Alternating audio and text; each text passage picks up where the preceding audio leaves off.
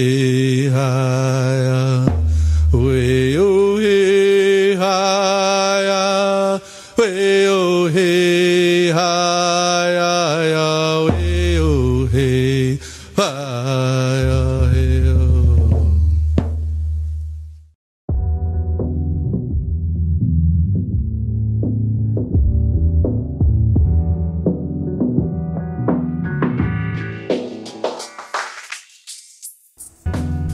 Shalom, all praise to the Most High. Much love to all my special people who always show me love. You either sending me comments, you're sending me donations. That shit keeps me afloat, guys. I really appreciate it. That's why you are the first to see this exclusive drop. And I'm excited about this drop specifically today because this reminds me of the fake pyramids of shit drop. Shit. Man, that joint. For me, it was just, it just unlocked so many keys to letting us know exactly where the land is. And really, that was just the culmination of a lot of knowledge coming in together. And really, it says and speaks volumes about our new understanding of Scripture. So with that being said, I'm here to debunk all the charlatans talking about Babylon. The Tower of Babylon is over there in the middle of Iraq, over there between the Tigris and Euphrates River. Now, these are the people who are accepted all over the world as the professionals, as the people who know it all. Now, when they're doing these elaborate archaeological excavations in Babylon that cost hundreds of thousands to millions of dollars, and then they're shipping all of these artifacts over to Germany, to the Louvre in the case of Egypt. So what happens is there is already an established narrative. It is similar to Thompson's stage theory. The Stone Age, the Ice Age, or Stone Age, Ice Age, Stone Age, Bronze Age, and Iron Age. So they're already set upon a certain standard of thinking when they get this information and move it forward. So there is already an established geography. Now, most of you guys have been following me long enough to know that we've very effectively debunked the old world versus new world geography. So if you're just a person who happens to be new to this information, I would suggest you watch videos like The Art of Atheism is a really good one. It really gives you I would say the foundational information. And then moving on down the road, that's when we get into the Holy Heist. So if you start watching The Art of Atheism and you get into the Holy Heist, you can see exactly how and why I say and know that we are on ancient Holy Land. When I say ancient Holy Land, Israel, Babylon, Assyria, Egypt, all that. It's not over there, it's over here, and I can prove it, and I've done it several times as other people have. Now, the cool thing about this is I'm going to be using Scripture, and I'm also going to be using charlatan science, all the science they've developed and think that they know stuff. But it's really interesting how these Magagites conveniently leave out certain things when it doesn't fit their narratives. And we're talking about things that effectively make or break the case for Babylon. So it's funny because I'm going to be able to do a lot of the same stuff that I did in the pyramids video. I'm going to quote some of these charlatan documentaries, and I'm going to make fun of them. So I am going to be using footage, just a couple of clips from other documentaries to show you the levels of just fuckery that this fake history and science is set upon. And I'm going to be making fun of them. So if for any reason YouTube pulls this video, you are going to be getting it via Google Drive. So, you know, anybody who's on this email list, I do have your email. You'll be able to watch it on Google Drive if for any reason YouTube decides to fuck with me.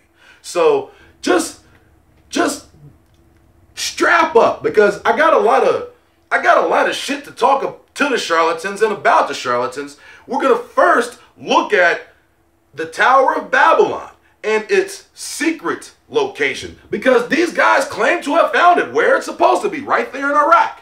Now, we're going to go back through, we're going to do a quick review of the stuff that we've discussed before in terms of, I would say, maybe the top 5 things that makes America the Holy Land, and then I'm going to keep it moving because I've listed hundreds. And then I'm going to effectively lay out some new cases as we start to identify some of the waterways. Now, specifically when I'm talking about the waterways, in terms of how it plays between the relationship of Babylon and Egypt, I'm specifically talking about the Great River. Okay, the Great River being the Mississippi. Okay, so the Mississippi River is the Euphrates, or what some would call the Nile. But understand that in Scripture, there is no Nile. Okay, the Nile, the word Nile is a generic term used for any tributary brook or stream of a much larger river.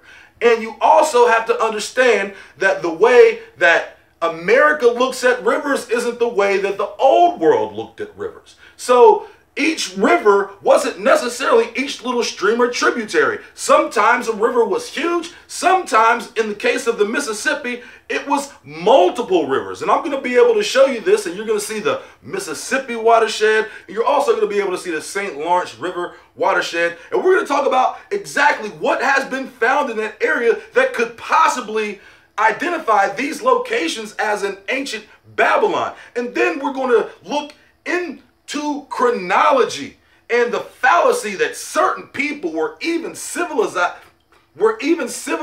beyond a certain point during a certain time.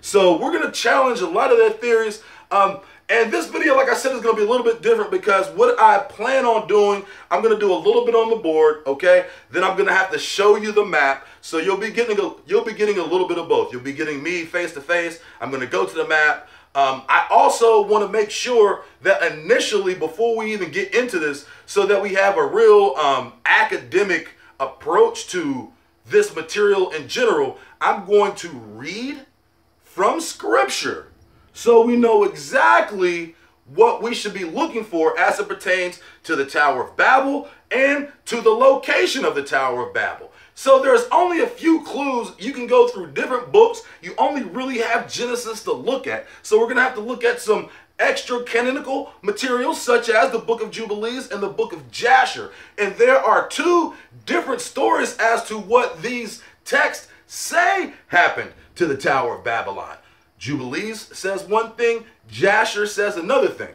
But before we even get into those texts, we're going to take all of the other canonized texts and we're going to look through all of the references as to what the location of Babel is. Now, it's generally thought that Babel is in Mesopotamia, which I found out, yes, it seems as though Babel is in Mesopotamia. Here is the issue. There is no exact location as to what the Scripture points to as to where it is. Okay, now there are ominous descriptions of the remnants, which I have been able to identify on earth. So you'll be able to know at the end of the video exactly where on earth is the Tower of Babel, and I welcome anyone to challenge me, because for me it's not about being right. I mean, it's not about me being right. It's about knowing what's true. So I'm presenting this argument for anyone out there to challenge me. Tell me that it's on the other side of the world, or tell me it's here in a better location, okay? But I have used a lot of what I've learned over these past few years to develop my own theory about the location of Babylon, and I think it'll be quite compelling. So at the end of this, you're going to see a clear place on earth where I think the Tower of Babylon once stood. Let's go!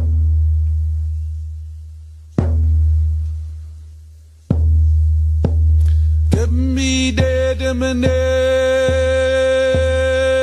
Don Delio no Nigga much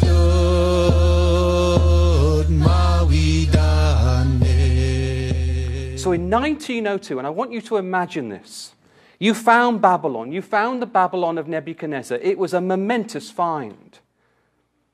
And so a series of lectures were conducted in 1902. And they were called Babel and the Bible. And it was all about this great discovery in Babylon and how these artifacts support the evidence of the Bible.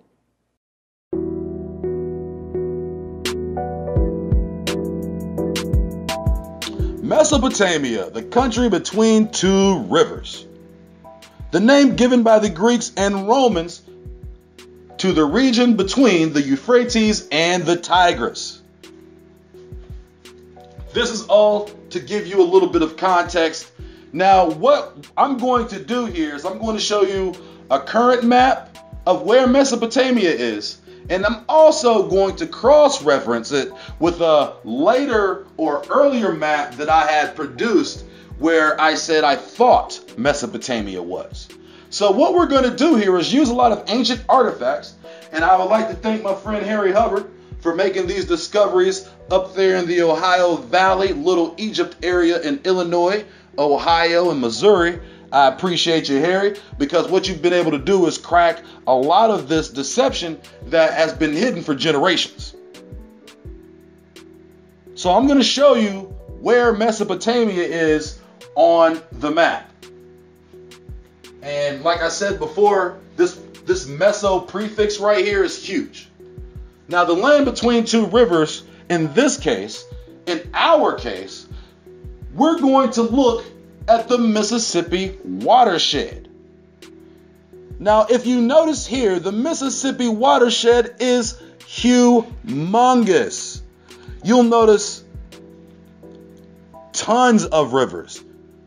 If you just look at the mouth down at the Gulf of Mexico, you'll notice that it goes all the way as far west as the Rocky Mountains. I need you guys to understand that all of those rivers are the Mississippi or the Euphrates. Okay, so the Mississippi River literally is the Arkansas River, the Canadian River, the Smoky Hill River, the Platte River, the North Platte River, the Missouri River, the Ohio River, the Tennessee River, the Cumberland River, the Illinois River, the Wisconsin River. Okay, it's all these rivers.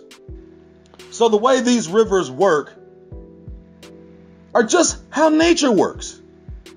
The path of least resistance. How does a river work?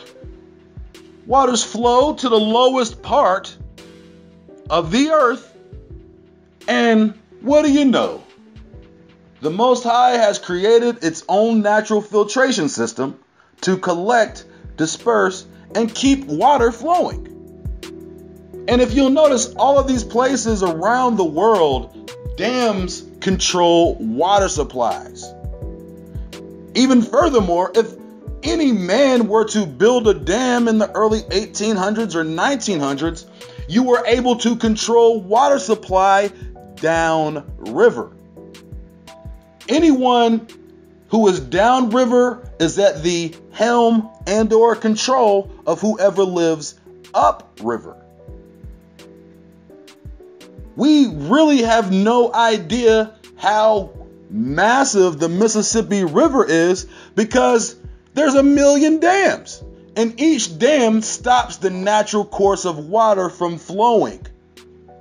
Now you're asking yourself, why are they building these dams? They're building these dams to control the water supply. Not only that, to control power supply, hydroelectric power. But if you control water supply, then you have impact on revenue, on institutions.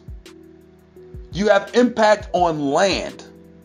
You have impact on the livelihood of people.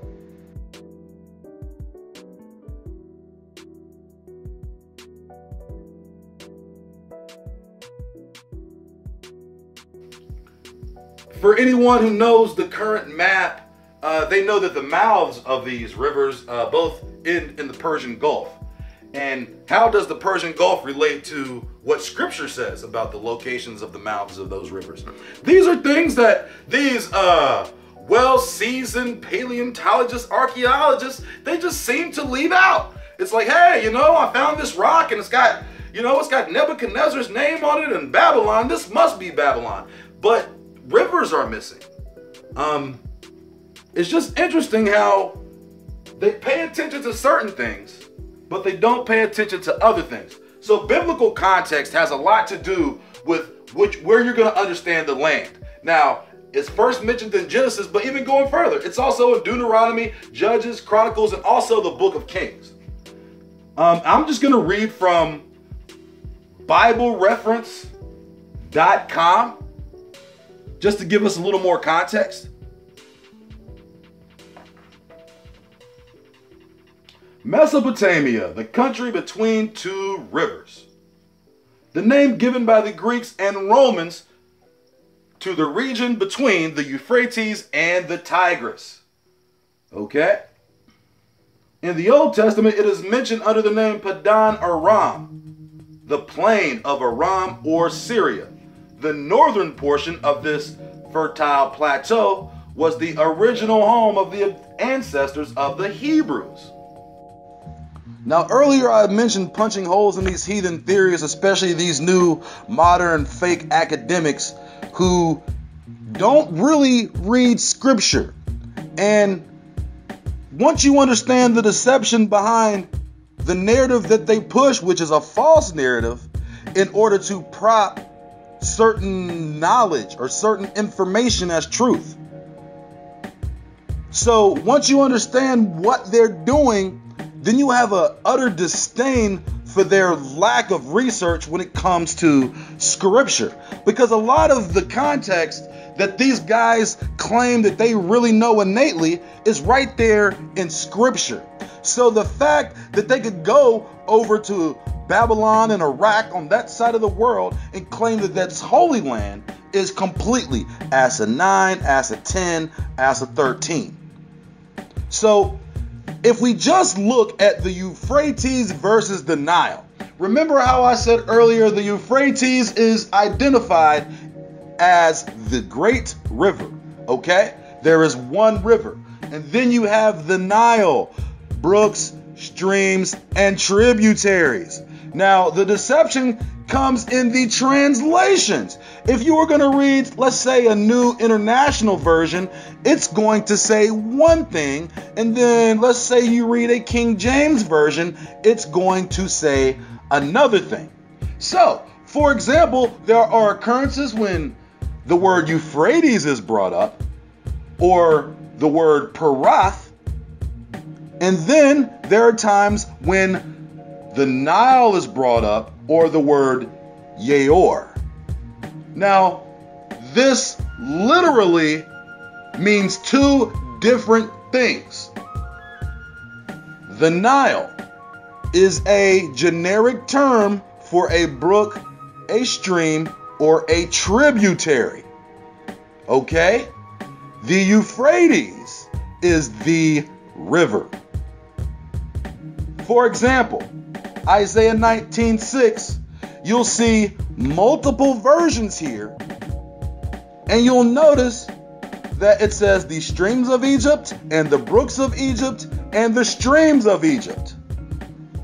Right there, under what is supposed to be the Nile, Yaor, Bayor, Hayor, 25 occurrences, 7 occurrences for Bayor. Now, if we go over here to the Euphrates, 14 occurrences for the word Parat. Genesis 2:14. And the fourth river is Euphrates. Let's go back over to Isaiah. By the Nile, by the brooks in King James. What? So when you say the Nile, you are saying a brook, stream, or tributary, which essentially means that they singularized a plural noun or a pluralized word. If you understand what I'm saying. They took creeks, or streams of, and turned it into the. That's the deception of language.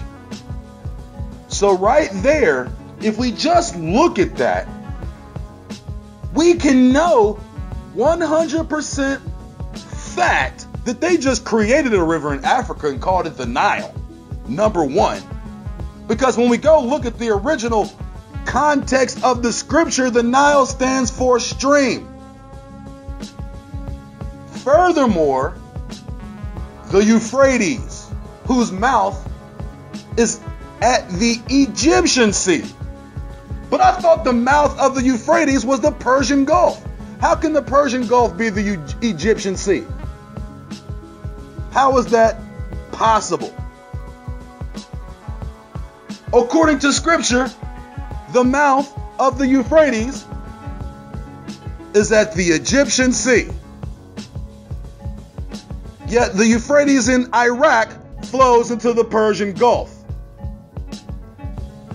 Meanwhile, they have an entire whole river in Africa called the Nile. And the Nile is an improper noun, also pluralized. How, Sway?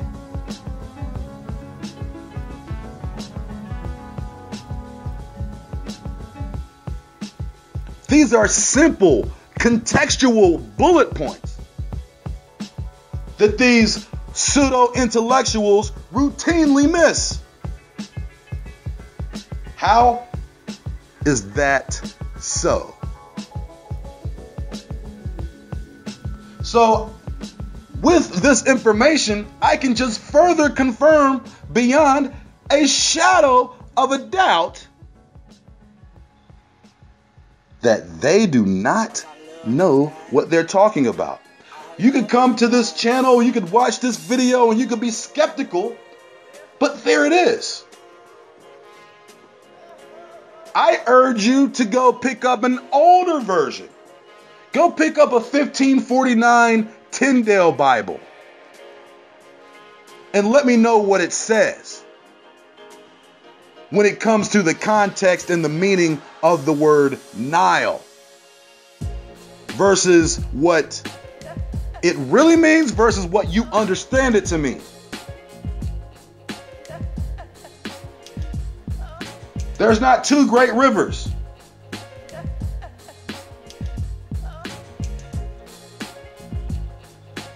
The Nile, being a generic term, was named after the Greek river god, Neleos. And it just so happened that Egyptian culture is closely related to Greek mythology and Babylonian mythology. Imagine that.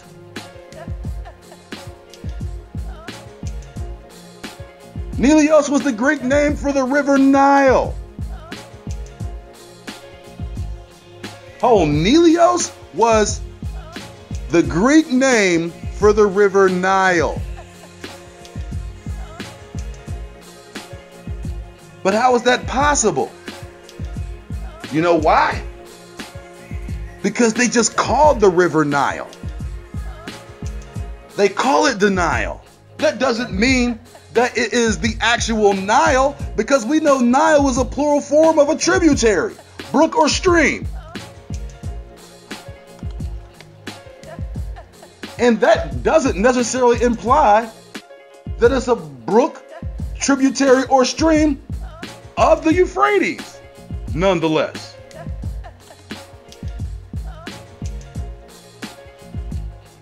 "65 mentions of the word the Nile. Hayor, under its most common mention. Now with the word Euphrates, you've been double mind-fucked into an illegitimate location, Iraq. Getting a little closer to the Tower of Babel, we're going to take a more detailed look at the St. Lawrence River. So I'm just going to be reading from Wikipedia.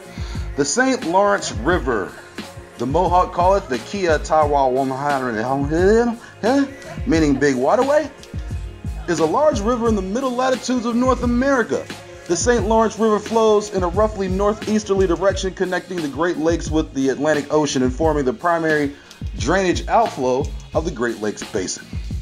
It traverses Canadian provinces, Quebec and Ontario, and acts as the border between Canada and New York.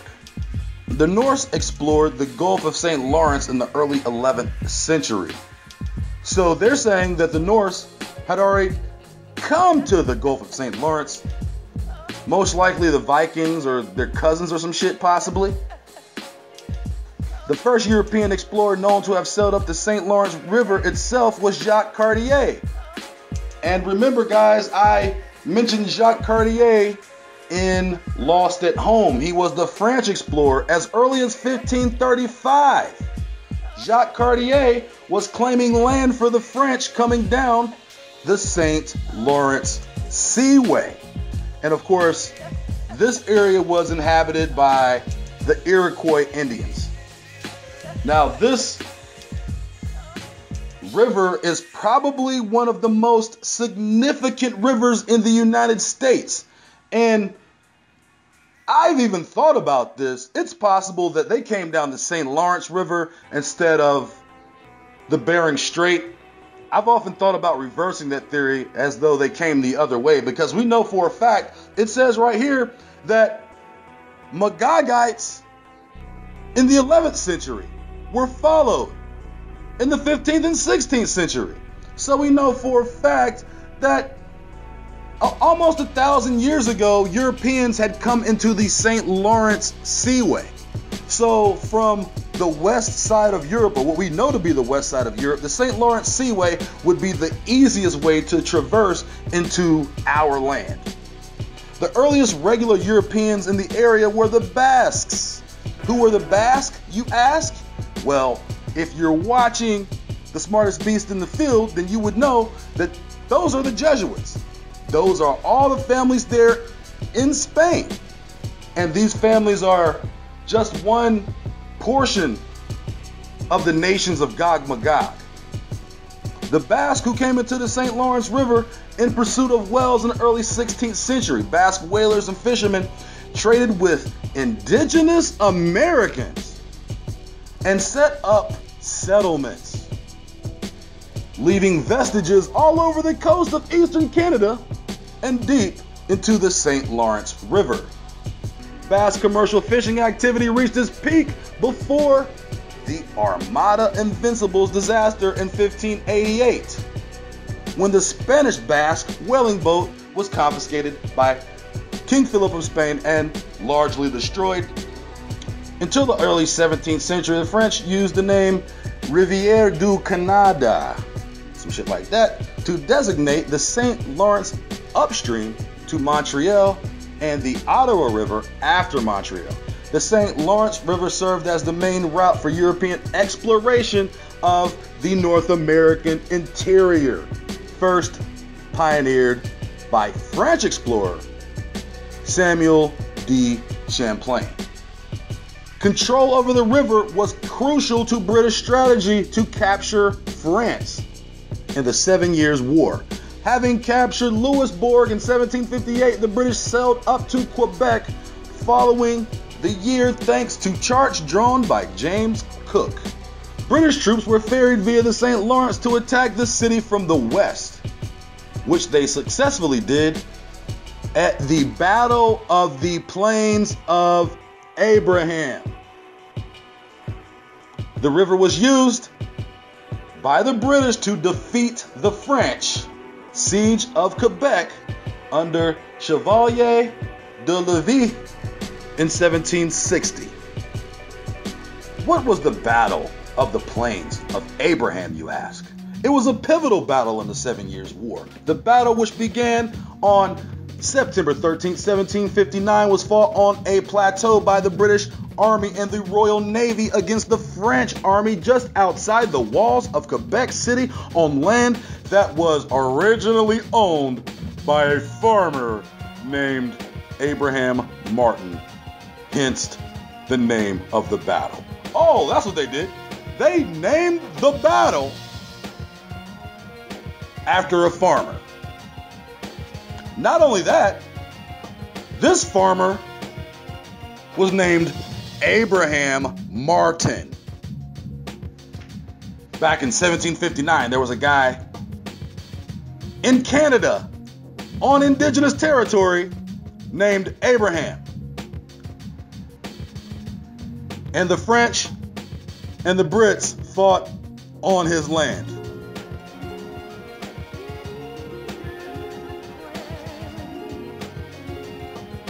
Battle of the Plains of Abraham. Does this story sound plausible to you? Once again, you're going to see a lot of French fuckery, specifically French fuckery, when it comes to the deception behind the entire narrative of ancient history, especially as it concerns Egypt and Babylon. Battle of the Plains of Abraham is what a battle is called, and Abraham was the farmer who owned the land. Okay, bro. Cool story. Acadia or Acadia. Acadia is a region in Canada that was actually colonized by the French.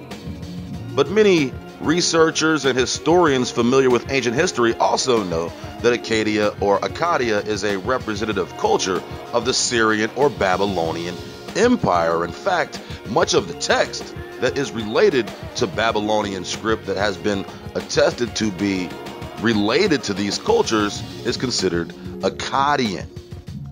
Here in America, we just happen to have a region in Canada named Acadia. Acadia, a colony of New France in northeastern North America that included parts of eastern Quebec, the Maritime provinces, and modern-day Maine to the Kennebec River.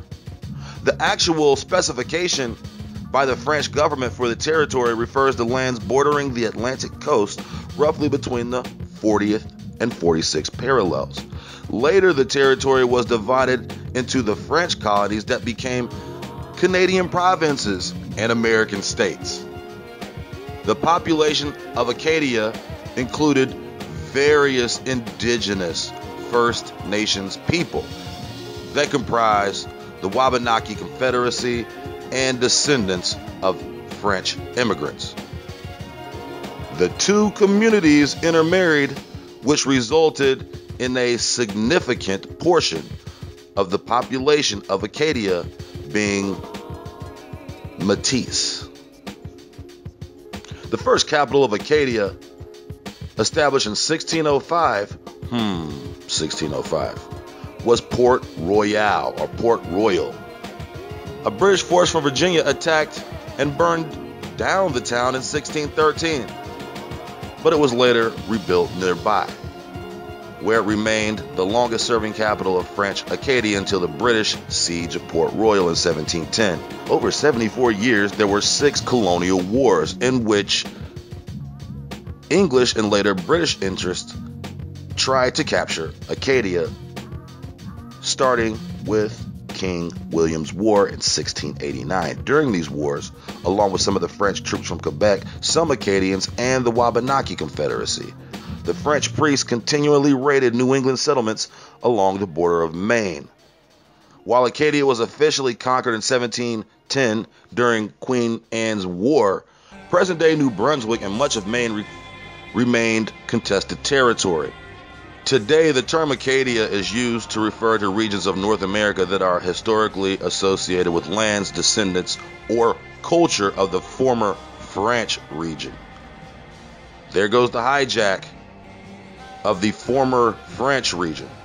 So at this point, Acadia has been meshed into French understanding. So this region called Acadia, they're saying, only has to do with French people. It particularly refers to regions of the Maritimes with French roots, language, and culture, primarily in New Brunswick, Nova Scotia, Magdalen Islands, and Prince Edward Island, as well as Maine. It could be used to refer to the Acadian diaspora in southern Louisiana, a region referred to as Acadiana. In the abstract, Acadia refers to the existence of a French culture in any of these regions. People living in Acadia, and sometimes former residents and their descendants, are called Acadians, also later known as Cajuns, the English mispronunciation of Cadians after resettlement in Louisiana. So from the area of Mesopotamia And we could just say what I'm considering Mesopotamia would be the confluence of the Ohio and Mississippi River from that point in Little Egypt on up. I would consider that Mesopotamia. Now going a little bit further north and to the east of the Great Lakes Basin, we're looking at the St. Lawrence River system. So I want to take a pause right here just so you guys can understand something. The way that rivers work is off topography, which means the land and or elevation by or where which the water falls determines exactly where the water is going to drain. Also, these landmarks could also be used as nation territories and borders during the allocation of lands during the Table of Nations, during the land divide. So with that being said, we can look at the entire North American continent, an area which I say the Tower of Babel sits, and you can see it from satellite, and I will show it to you at the end of this video. But you'll notice the continental divides here determine exactly how water is going to flow. Furthermore, they act as natural borders. In many ways, I believe these to be the borders that are shared in Scripture when the nations and lands were being allocated to the sons of Shem, Ham, and Japheth. With that being said, we are going to specialize right there in the Great Lake Basin, and we can see that the continental land divide that separates the United States and Canada has a few areas that you could possibly look at just to see exactly where borders are located. So you have Mesopotamia, and then right under that, you'll see the continental divide that happens right there under the Great Lakes. Then you'll see another continental divide happening from the Labrador Sea to the Great Lakes Basin, and then all the way up to the Rocky Mountains.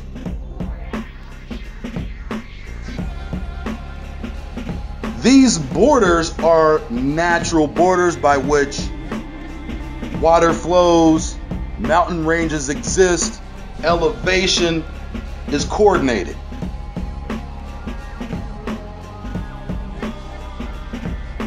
With that being said, I want to take a particular look at the plateau in which the Great Lakes sits. Because if I take what I know from Scripture and the relative location of where I think Babylon is, and I move to the north and to the east in the same direction as the stories of Scripture foretell, I could possibly run into this location. Especially if I were to read, let's say, the books of Jubilees or the books of Jasher, where they give us some additional context into exactly where the tower is still not really standing, but where the remnants of the tower can still be seen. Geographically, if I were to line up the location of Mesopotamia on the other side of the world, and if I were to line up the location of Mesopotamia here, then I would be using approximately the same direction of travel from Babylon to Mesopotamia. So that is the parallel of the charlatan science that I'm going to incorporate in my hypothesis of this theory. So I'm looking in particular in the area that was of the former Champlain Sea, Once again, the reason I am doing that is because I have identified an area that I like as Mesopotamia. Now, I have already backed that up with Egyptian artifacts, Akkadian, Assyrian, Babylonian artifacts. My friend Harry Hubbard, who says Alexander the Great is buried right there. And if you go to the biblical account, it says Alexander the Great was buried in Babylon. But there even have been rumors that Ptolemy had stolen the body of Alexander the Great and took it to Egypt. Nonetheless, that's either Babylon or Egypt where Harry found those artifacts. And if we were to parallel routes of travel and coordinate them with the same geography from the other side of the world, we would be roughly in the same place. So now that we're here, I think it's important for us to go back to scripture, especially some of the extra canonized sources, to see if there are any gems that we can pick up that might help us on this search for the lost Tower of Babel.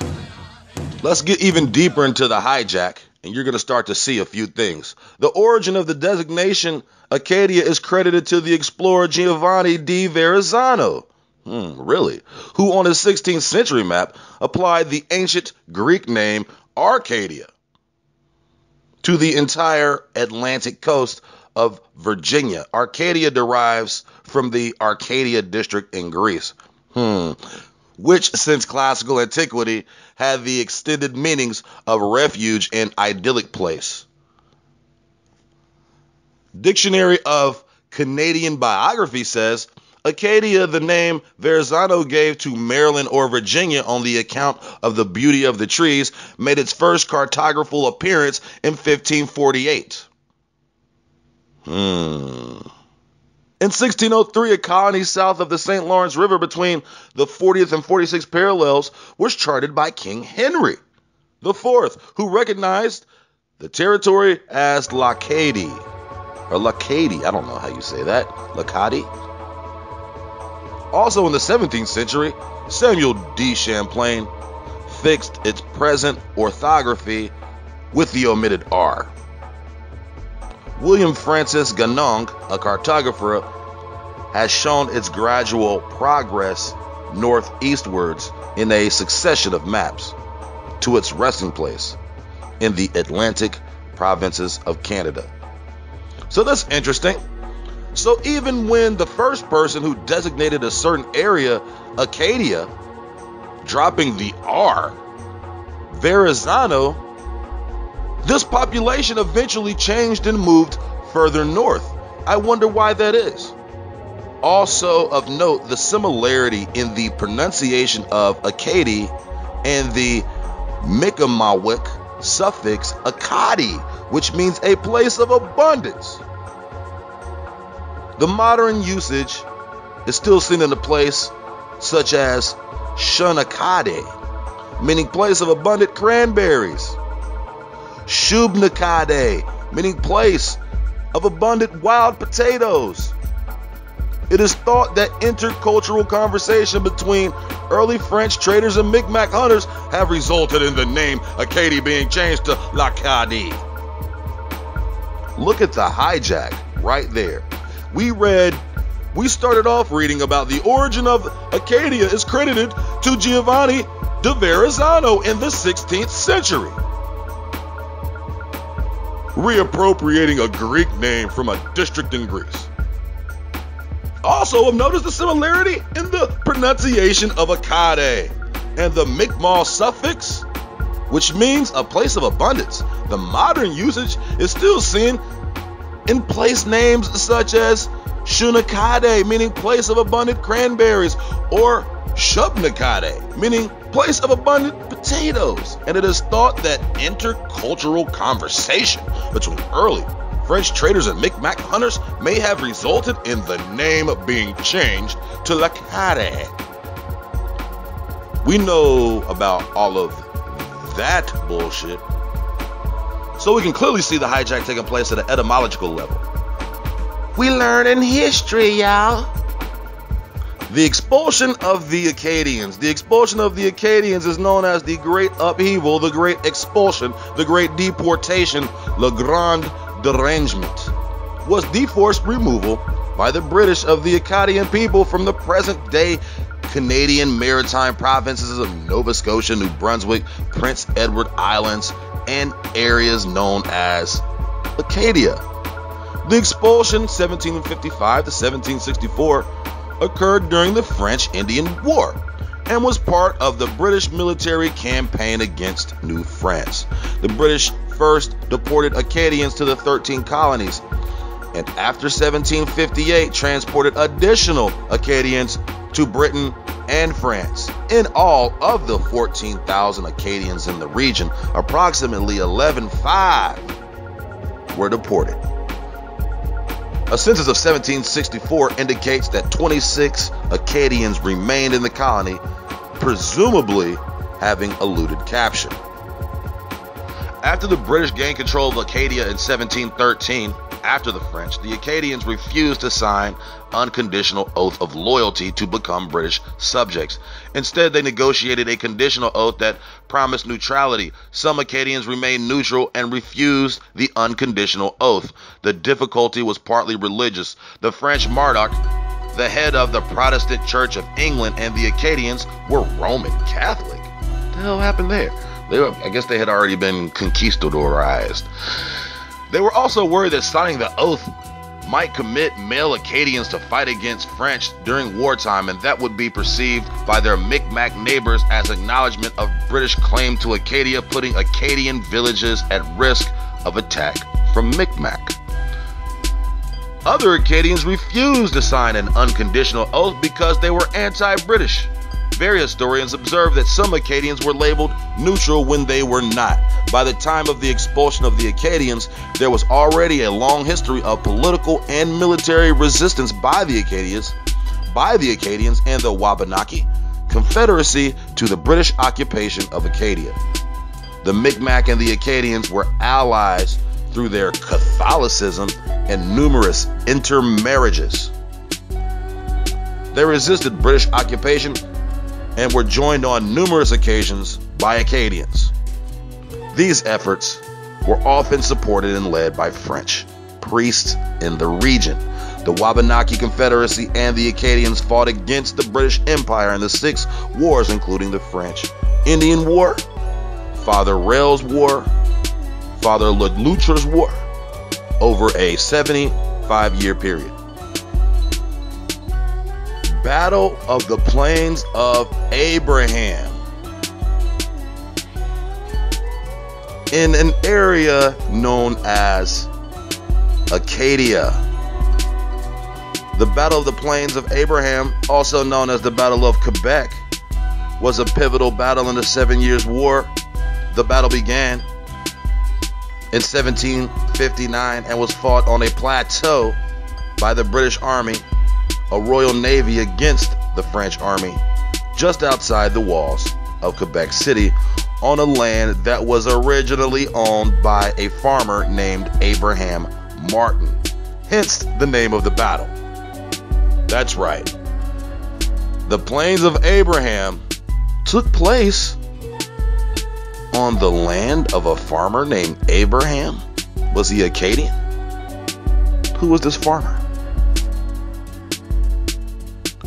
The battle began on the 13th of September 1759 and was fought on a plateau by the British Army and the Royal Navy against the French Army just outside the walls of Quebec City, on a land that was originally owned by a farmer named Abraham Martin. Hence the name of the battle.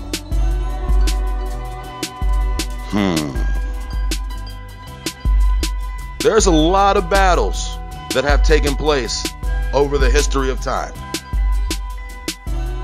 Have any of them been named after a farmer?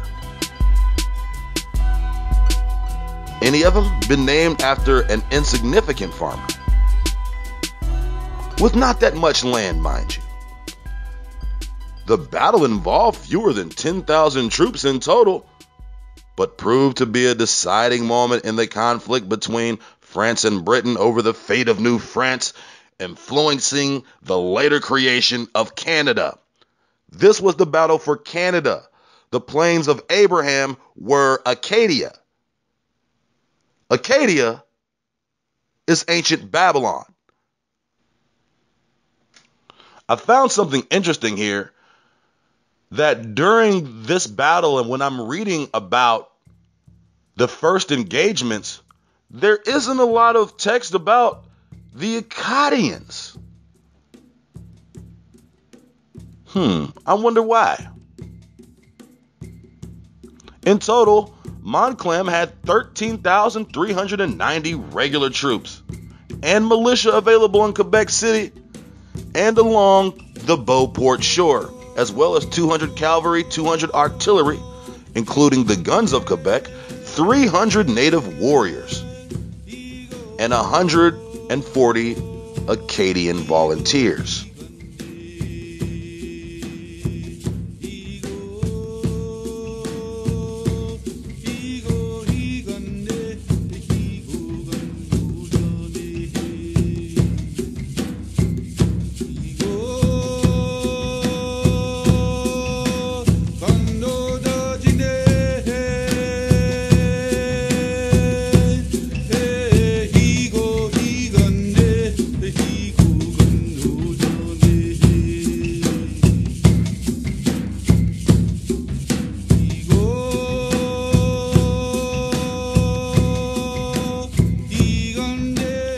Turn to Jasher chapter 9, skip ahead to verse 24.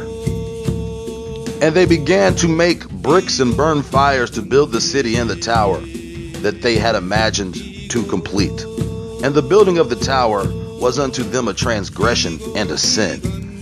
And they began to build it. And whilst they were building against the Lord of heaven, they imagined in their hearts to war against him and ascend into heaven. And all these people and all the families divided themselves in three parts. The first said, we will ascend into heaven and fight against him. The second said, we will ascend to heaven and place our own gods there and serve them. And the third said, we will ascend to heaven and smite him with bows and spears. And the Most High knew all their works and all their evil thoughts. And he saw the city and the tower which they were building. And when they were building, they built themselves a great city and a very high and strong tower. And on account of its height, the mortar and bricks did not reach the builders in their ascent to it, until those had went up had completed a full year. And after that, they reached to the builders and gave them the mortar and bricks. Thus it was done daily. And behold, these ascended and others descended the whole day. And if a brick should fall from their hands and get broken, they would all weep over it. And if a man fell and died, none of them would look at him. And the Lord knew their thoughts. And it came to pass, when they were building, they cast the arrows toward the heavens, and all the arrows fell upon them filled with blood. And when they saw them, they said to each other, surely we have slain all those that are in heaven. For this was from the Lord, in order to cause them to err, and in order to destroy them off the face of the ground. And they built the tower and the city. And they did this thing daily until many days and years were elapsed.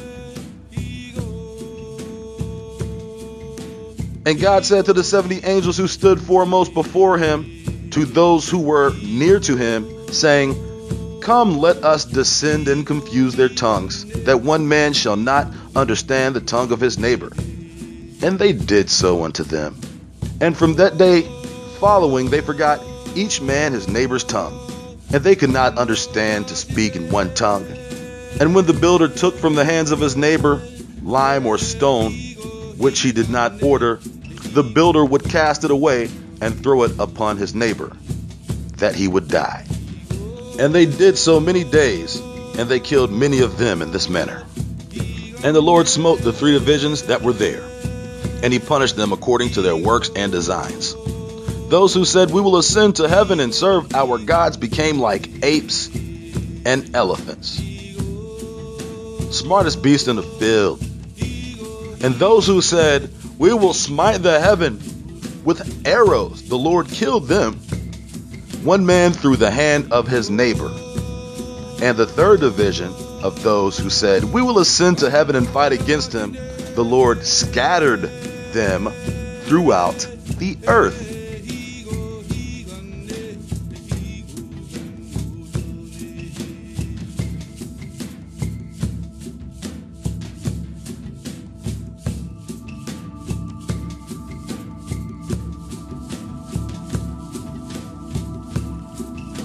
A lot of clues to the smartest beast in the field in that passage right there. And they ceased building the city and the tower. Therefore he called that place Babel, for there the Lord confounded the language of the whole earth. Behold, it was at the east of the land of Shinar. And as to the tower which the sons of men built, the earth opened its mouth and swallowed up to 1/3 part thereof. And a fire also descended from heaven and burned another 1/3. And the other 1/3 is left to this day. And it is part of which was aloft, and its circumference is 3 days' walk. And many of the sons of men died in that tower, a people without number.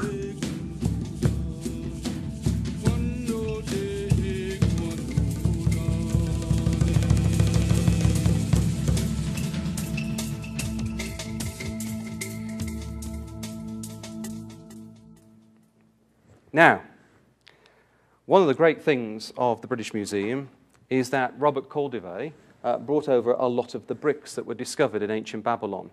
There is a room in the British Museum that is probably twice the length of this room, and there is a cabinet up against the wall for its full length. And I think from memory there are 3 ledges. And in that cabinet are just hundreds of bricks with Nebuchadnezzar's inscription. Now, if you go around the Metropolitan Museum, there is one big room with 1 brick. And all the Americans go, "Oh, that's amazing." And I'm going, "Go to the British Museum." That is true. That is true. But there is Nebuchadnezzar's imprint, his inscription. This was a man, and we're going to look at that tomorrow, God willing. This was a man who loved himself, who loved his city. This was Babylon that he had built. And until the end of the 19th century, none of these things had been discovered. You imagine for the first time you're Robert Caldevet and you find hundreds of these bricks that have Nebuchadnezzar's name in. It was an extraordinary find. Bitch, hold my phone. So you expect me to believe, after a fire from heaven and half the tower is swallowed up, these niggas find a perfectly inscribed brick from the tower? How, Sway? For all we know, the destruction of the tower was an extinction level event. Shout out Busta Rhymes. Yeah. Speaking of yeah, that was an extinction level event. Damn near. I mean, people lived. But we're talking about a massive active? The Most High. Book of Jubilees, chapter 10. Jump ahead to verse 25. For this reason, the whole land of Shinar is called Babel, because the Lord did there confound all the language of the children of men, and from thence they were dispersed into their cities, each according to his language and his nation. And the Lord sent a mighty wind against the tower, and overthrew it upon the earth. And behold, it was between Ashur and Babylon, in the land of Shinar, and they called its name Overthrow.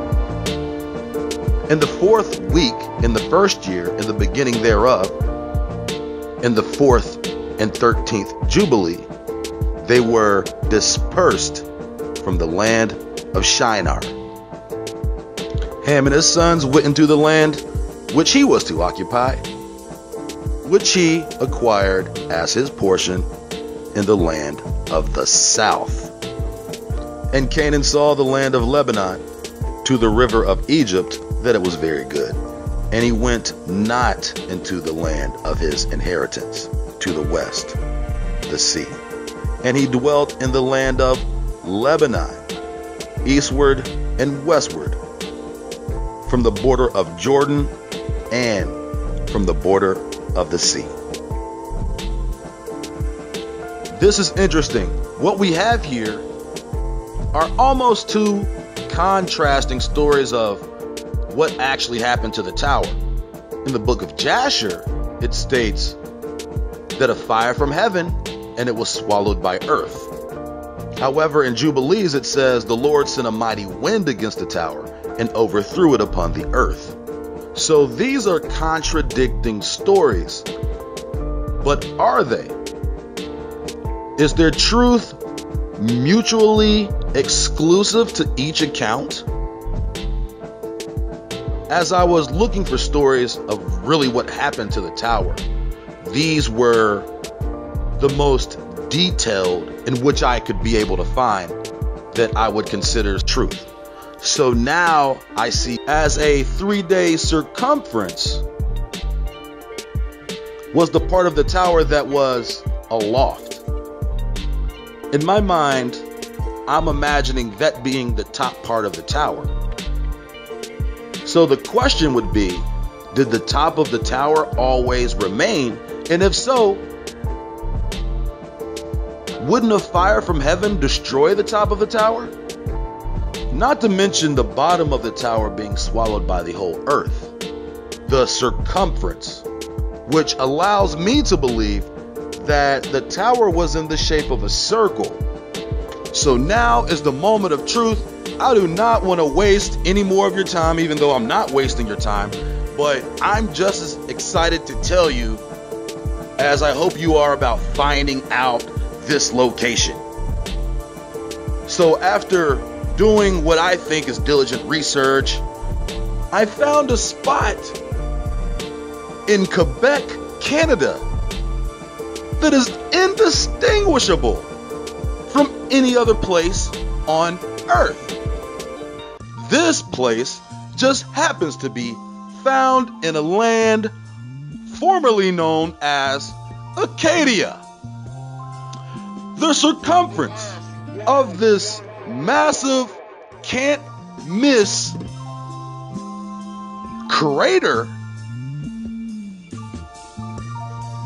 in Canada is approximately a 3-day walk. The place that I'm talking about is Lake Manicouagan, Quebec, Canada. Now let's go for the clincher. This crater on Earth can be seen from space.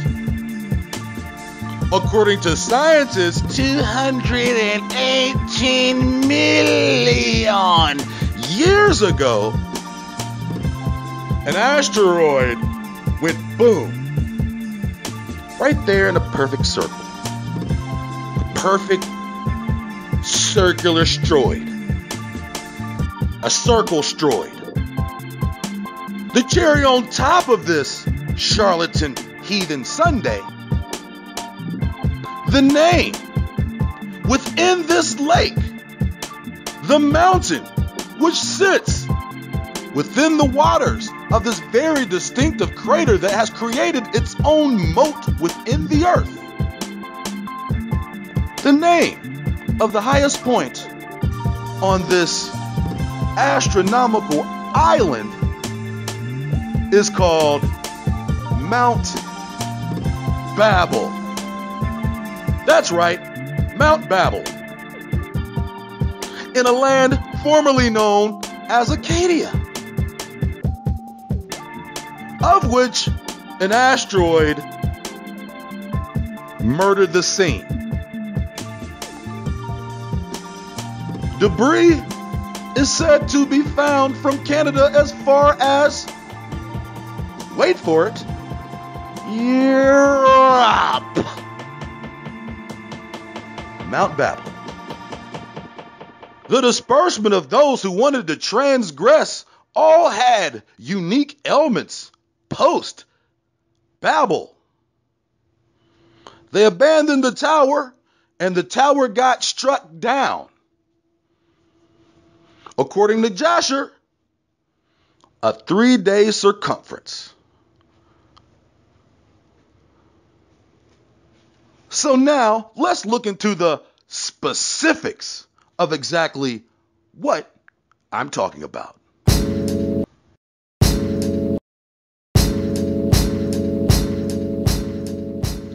Mount Babel is the highest peak of the Rene Levasseur Island at just over 3,000 feet above sea level, which is 1,900 feet above the Manicouagan Reservoir level.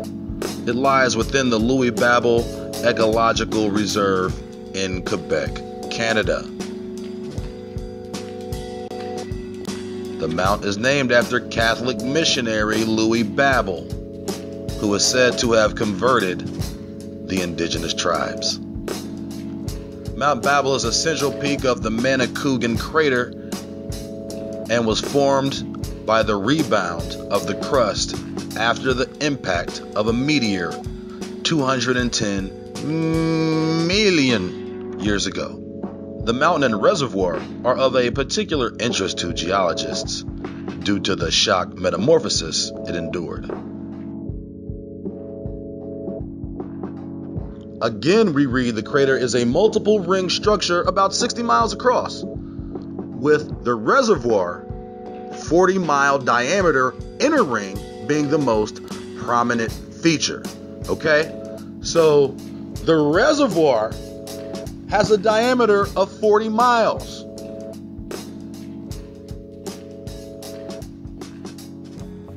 Well, if the reservoir is 40 miles across, and we calculate the radius, diameter, and then circumference of that exact distance, you're approximately somewhere around 100 miles, give or take a few.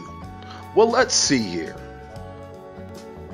The average person can walk a 25-mile marathon in roughly 8 hours, which means in just 8 hours on 3 days, you would go 75 miles. If you were to travel at that same pace for approximately 10 to 12 hours a day, you would traverse the entire island in 3 days. That's more than just a coincidence. Now let's do some math here. According to scripture, the height of the tower was 5,433 cubits. So at 5,433 cubits multiplied by 1.5 feet, you're looking at a building that was around 8,149 feet. 8,149.5 feet to be exact. So approximately 8,150, Well, we know that a third of the tower still stands. So now that we know exactly or approximately how tall the tower is, all we really need to do is take 8150 and divide that by 3 to know what 1/3 of the remaining height is. Well, 1/3 of the remaining height is 2,716 feet. Okay, so 1/3 of the tower, 1/3 of the remaining height of the tower, we know is 2,700 feet. So how tall is Mount Babel? Well, let's just look and see how tall Mount Babel is.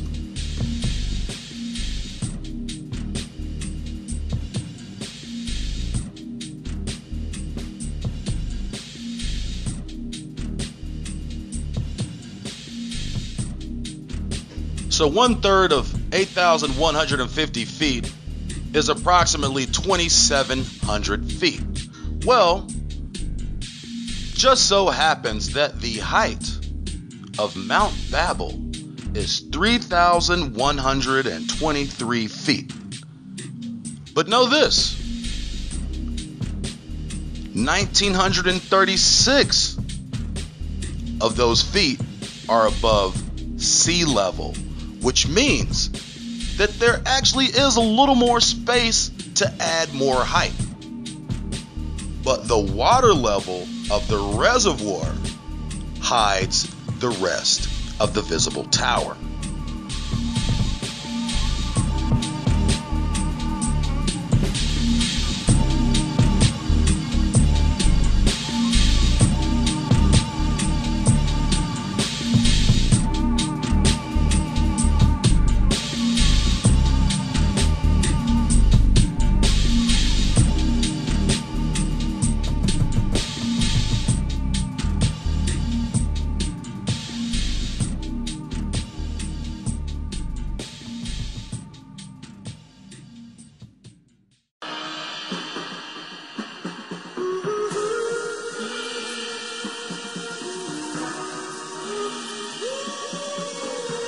So there you have it.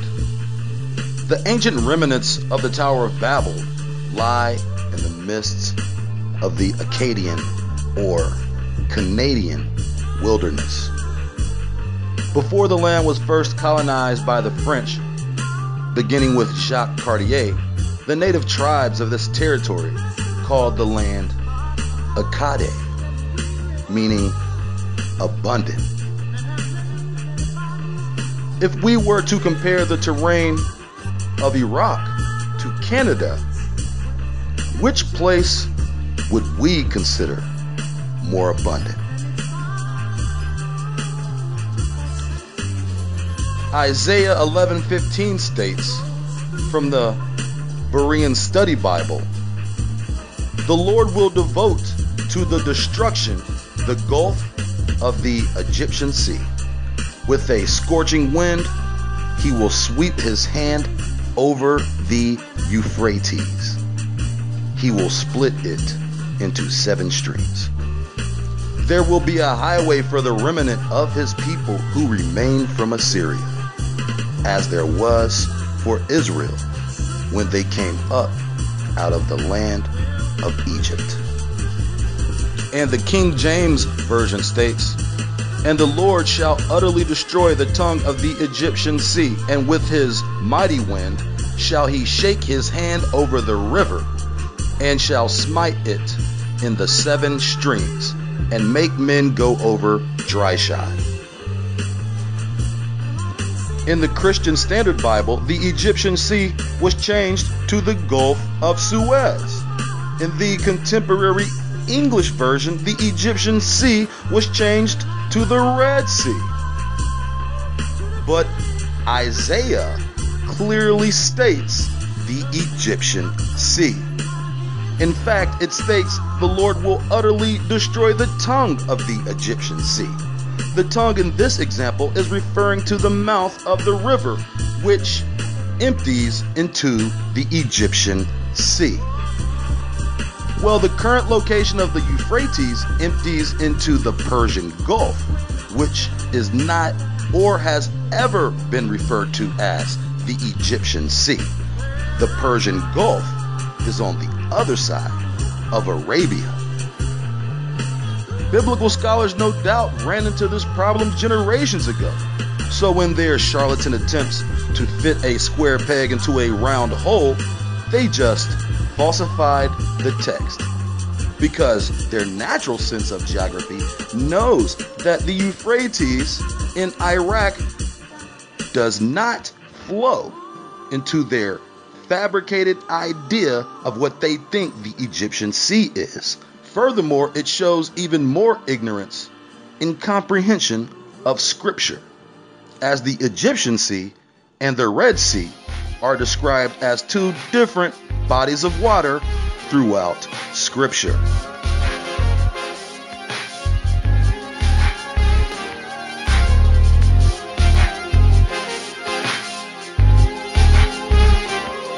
The Euphrates is not mentioned in the proximity of the Red Sea in the Exodus account, yet entire books of the Torah detail stories during the Exodus, and the Euphrates does not play a role. Also, the Euphrates does not have 7 natural tributaries. It has 5. The river begins with water runoff from the mountains of Turkey, which drain down to the lowest elevation near Basra and empties into the Persian Gulf. Quote, once the Euphrates enters Iraq, there are no more natural boundaries, although canals connecting the Euphrates Basin with the Tigris Basin exist. So how could this river be the Euphrates? These pseudo-historians fail to address this obvious contradiction, which only highlights the true essence of their wickedness. They actively participate in the role of deceiving the nations and are therefore accountable for the lies they propagate.